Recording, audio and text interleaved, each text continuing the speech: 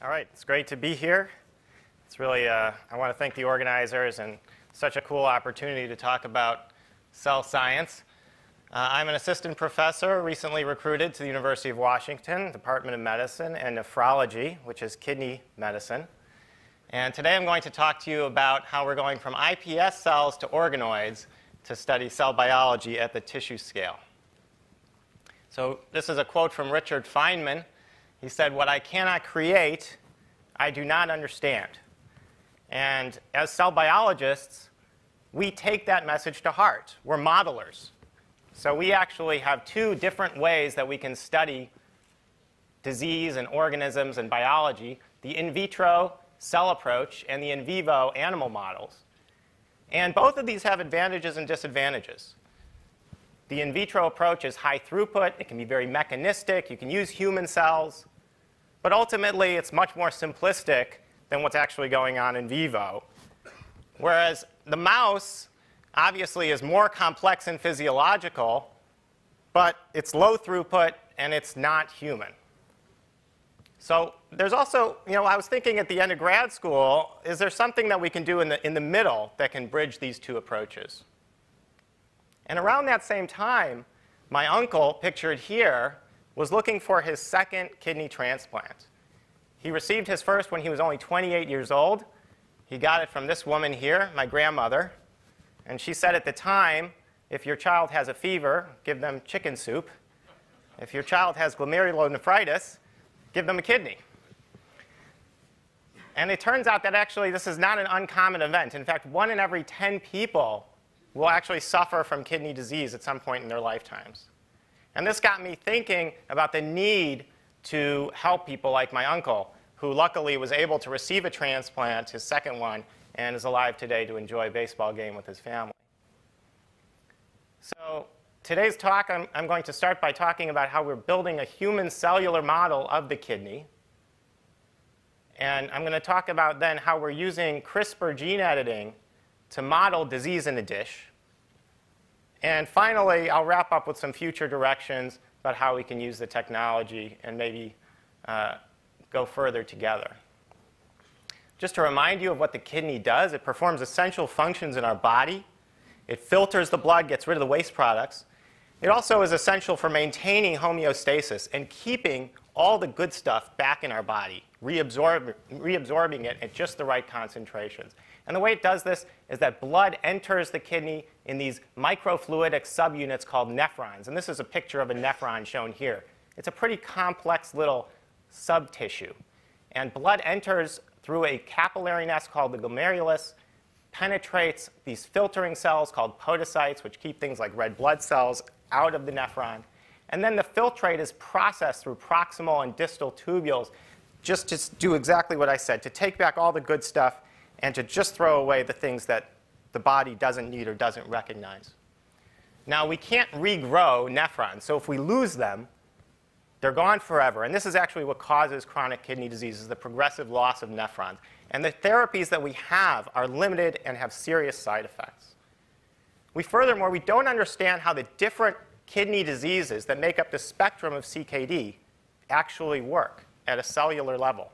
And as a result, we haven't developed medications that actually treat the root causes of kidney disease. Now, the approach that our lab is taking, as well as many others around the world, is to generate new human tissues from a patient's own cells. And we're taking now urine samples from patients. We can derive adult cells in those. And by introducing stem cell genes and growth signals, we can turn back the clock on these to what are called iPS cells. I think most people here are familiar with those. Now, what's new in this field is that although for many years we were able to make heart, neurons, liver, other types of tissues from iPS cells, we were never able to make kidney. But that's recently changed. So work that I did, as other people did while I was a postdoc, have found that certain chemicals and growth signals can transform iPS cells and induce their differentiation into the kidney lineage. And they produce these beautiful kidney organoid structures shown here. And we can now use these organoids in vitro for disease modeling and drug discovery experiments in the lab, or potentially to transplant back into that patient where they could be generated on demand and would be immunocompatible 100%, which is a huge advantage over what's available now. This is only part of a larger story that organoids have been being created recently for a variety of different body parts, such as even the brain. Intestine has been around for a long time, eye, pancreas, liver. And the underlying definition for all of these things is that they are a collection of cells in vitro that resembles a body tissue or an organ, ideally both structurally and functionally. This is really a new field for cell biology. So how did we make the kidney organoid? This is our differentiation protocol. We start off with dissociated pluripotent stem cells. We sandwich them so they grow in 3D as these little spheroids. And then, by treating them with a small molecule chiar at a high dose, we induce their differentiation first into mesenchymal cells, and following that, they undergo a mesenchymal to epithelial transition that you can see occur over about 2 weeks, and they form these little structures of tubules shown here in the dish.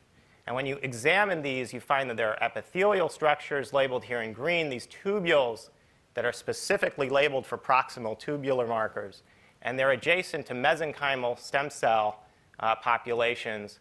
There's not MSCs, but it's a nephron progenitor stem cell that is a mesenchymal cell. And those are known to differentiate into the kidney during development. So we can now compare these structures, an organoid here on the right compared to this human kidney tissue on the left. And what's remarkable is that in both cases you have these green proximal tubular cells that are closely opposed to these red aggregates of filtering cells called podocytes. And this is a relatively large structure. These are about the same scale. This organoid here is about 1 millimeter in diameter. When we compare it to the human kidney, we can see the kidney has the same types of cells in very close juxtaposition. And these cells are also, these are actually forming more complex structures, but the overall architecture of these structures is conserved in the organoid and the organ. Now, obviously, this has a long way to go before it's a functional tissue like the kidney, but it's still somewhat remarkable to think that this structure here was once a skin cell. When we look at a closer view of the structures in the organoids, we find that they have an architecture that resembles the nephron. So we have these podocyte cells, which are the filtering component. These lead directly into proximal tubular epithelial cells and then to distal tubular cells. And we can separate these by specific markers and know that they're forming these organized segments. There are also endothelial cells, here shown with CD31, that are arising naturally in these cultures and glom onto the organoids. This isn't a rare event, but rather a very common one. In fact, about 80% of the proximal tubular containing organoids also have endothelial cells and podocytes that are arising within them. So it's really trying to make a nephron. And a very exciting development recently is that they've transplanted, and our lab is doing this as well, transplanting these organoids into mouse kidneys to see whether they can actually provide functional benefit. They haven't really shown that that's possible yet. But what has been done is to see that these can actually form very organized structures in the mouse kidney that are that very closely resemble the structure of a human glomerulus and a human nephron in vivo. So this is an image of one of these structures. The podocytes here are labeled with the red nuclei and the green cell membrane. And you can see that it's actually forming this capsule-like structure known as the Bowman's capsule that's present in vivo and collects the filtrate from the blood through the podocytes and drains it into the nephrons. So this gives us some excitement that in the very long term, we may be able to actually use these stem cells to produce functional kidneys that will actually provide benefit to patients. Now, in the shorter term, we're interested in using this to model disease. So now I'm going to tell you about how we're doing that. And the focus is going to be on this disease, polycystic kidney disease. And the characteristic feature of PKD is that epithelial cysts and fibrosis arise within solid organs and disrupt the organ function. And you can see an example of this here. This kidney has just become massively enlarged, scarred over, and has many of these large sacs inside it. This is an extremely common disease. affects 1 in every 600 people on the planet. There's no cure. And it runs in families. So for example, this is actually a branch of my family. And you can see all of these people, starting with the founder here, are now at risk for PKD. We know that this disease is caused by mutations in 2 proteins, polycystin 1 and polycystin 2. These form a complex at the primary cilium, which is an antenna-like organelle that sticks into the lumen of tubules. But we don't understand what the protein complex does, and we don't understand why mutations lead to fluid accumulation and cystogenesis. And we really need human laboratory models to study this process. So to do this, we introduced mutations into either of these genes using the CRISPR-Cas9 system, either PKD1 or PKD2, and the results are shown here by Western blot. We've knocked out specifically the mature form of PC1, or essentially any protein of PC2, and this is quantified here. So what happens when you make kidney organoids from our PKD pluripotent stem cells? So these are our most recent results shown on this slide. This is a 6-well dish, so it's 35 millimeters in diameter. These are the non-PKD organoids on the left, and these are our gene-edited PKD knockout organoids on the right. As you can see, these organoids over several months now have grown to a very gigantic size, at least relative to cell biologists. And when we quantify this, we actually see that the control organoids very rarely give rise to these fluid-filled structures, these cysts, whereas both our PKD1 and our PKD2 knockout lines do give rise to these structures. And when we take a look at these with the microscope, we can see that they are LTL positive, meaning they're derived from proximal tubular epithelial cells. And furthermore, these cysts are comprised of these epithelial cells with tight junctions and primary cilia, which, as I introduced before, is the site of action for these proteins. So this is very exciting. We've now been able not only to reconstitute organoids, but actually reconstitute disease. If we now take a look at the proliferation in these structures and zoom in, we can see that in this cyst, for example, there are many dividing cells, and this is actually stronger in the PKD lines and cysts versus the wild-type tubules. So I just want to end by talking about where we're going with this.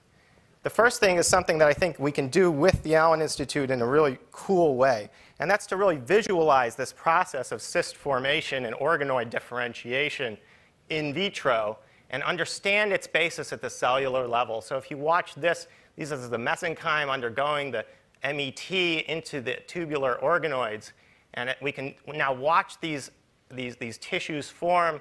We can see this is a PKD organoid, and it's forming one of these little bubbles that's later on going to expand to be a gigantic cyst.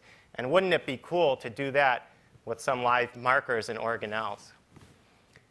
The other thing we're interested in doing is adopting this for high throughput technology so that we can now scan perhaps hundreds of thousands of compounds in organoids to see which ones affect differentiation, which ones affect disease. And this is an example of our 384-well plate here, where we're zooming in, and you can see in each of the little tiny wells, it's peppered with many of these little kidney organoids with distal tubule, proximal tubule, and podocytes, all in the right arrangement. So this gives us an ability to perform clinical trials potentially in vitro to find drugs that are going to work. So to conclude, I've shown you today that human pluripotent stem cells can produce kidney organoids with complex nephron-like structures, the first time we're able to grow these types of tissues. We've shown that gene-edited kidney organoids with mutations in PKD genes form massive proliferating cysts from the kidney tubules, also the first time that's been reconstituted in a dish.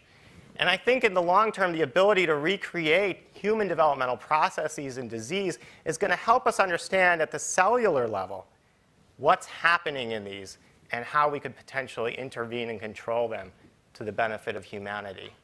So with that, I'll thank just all the people at the UW who have been really tremendously influential and helpful, and particularly the people in my laboratory and the funding agencies that have supported the work, and you for your attention.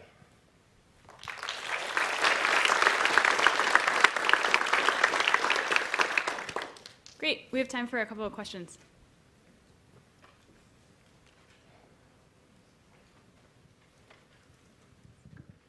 you know if the cysts arise because of a transport defect, osmotic effect, or more sort of morphogenesis cell rearrangements? It's a really great question. Nobody knows the answer for sure. I can tell you that this polycystin complex, a key element of it is a channel. And that channel is known to transport, or is believed to transport, cations, possibly in a non-selective way. So if you think about the gating of that channel and possibly an effect on transport and osmotic gradients, that could likely be a mechanism.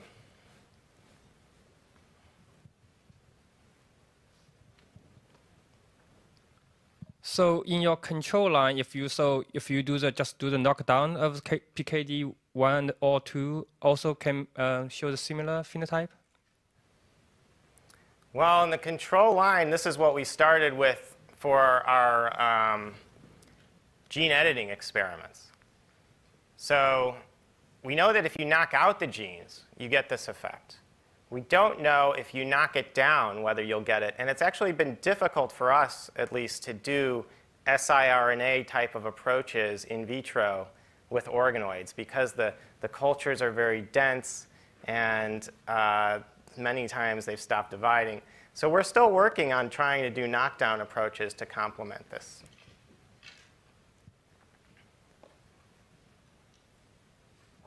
Really interesting talk. I recall from the PKD literature, it's kind of like this 3-hit model, that there's the third hit, you not just needed 2 hits, loss of heterozygosity, but also an environmental insult. So it seems like your system could be just really ideally suited to start to engage with, what is that third hit in culture? Yeah, I mean, we were surprised that we even get a phenotype in this very simple system. And there must be some third hits already in there. But it doesn't happen in every organoid, and we found that different culture conditions can promote or inhibit cystogenesis.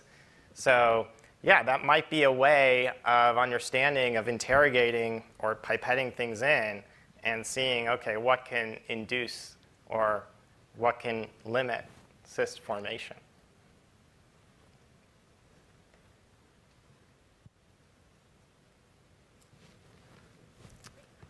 Okay. Thank you. Thank Benjamin again.